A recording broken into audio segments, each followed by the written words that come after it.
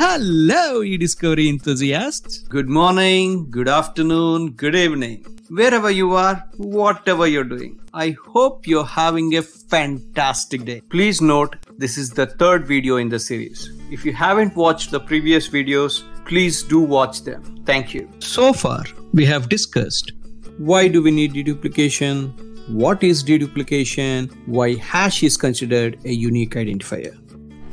Today, let's throw some light on the mechanics of deduplication. We already know deduplication is a process where we identify multiple copies of a given document, suppress its duplicates, and retain only one copy. And the best way to compare two documents is by matching them against the digital fingerprint called a hash. Hash is generated by an algorithm which has ability to compute the document contents and spit out a unique alphanumeric string per document. Many hashing algorithms can generate digest hash, but only 3 are widely used in eDiscovery. And the most popular algorithms in the eDiscovery world are MD5 hash, SHA-1 hash, SHA-256 hash. And all processing tools widely implement MD5 hash. That was over the top, but MD5 hash does deserve a grand entry. MD5 hash is represented in 32 alphanumeric character. It is computed by hashing the binary contents of a file. The MD5 algorithm is such that a single bit difference will result in a very different digest hash. While generating MD5 hash, processing tools only consider content of a document and ignores context like file name, date, title, etc.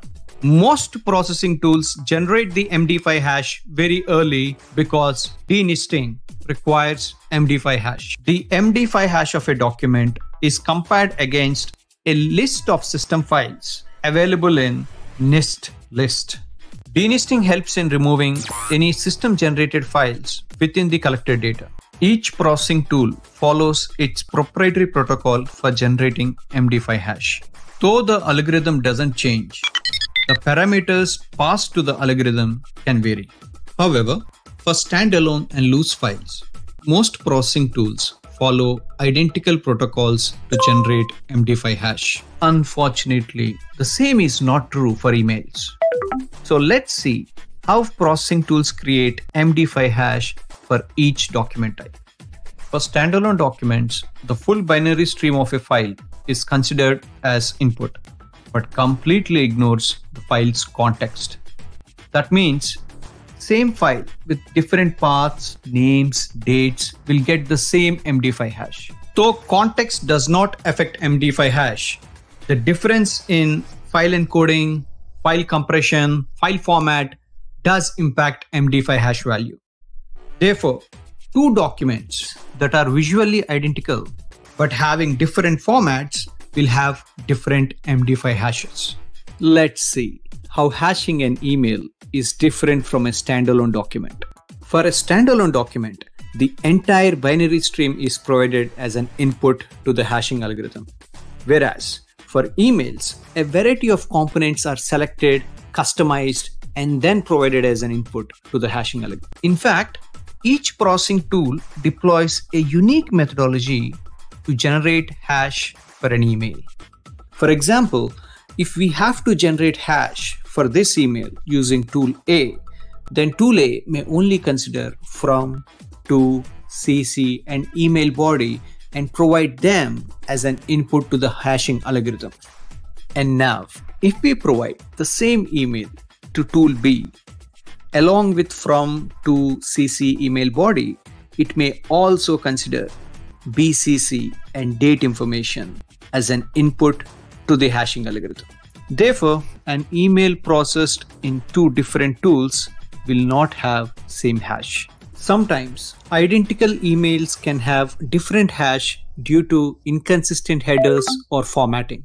The header information can vary depending on the servers that emails go through. Sometimes the email clients or applications that we use to read the email can also impact their formatting. For example, the email format on a mobile phone will be very different to a laptop. Another very important note is archiving and backup systems often change the email's binary content. That means a live email's binary content will be different from an archived email. Hence, will generate different hash. And there are many other reasons on why two identical emails would have different hashes. Maybe we can have a live series after I finish this series. I would love to continue, but unfortunately, that is all for today. In our next video, we'll discuss about document grouping and ordering. Daddy, we're late for school. Oh no. Hey, you're gonna take late note at school, okay? No, you take it. We are late because of your Dedup videos.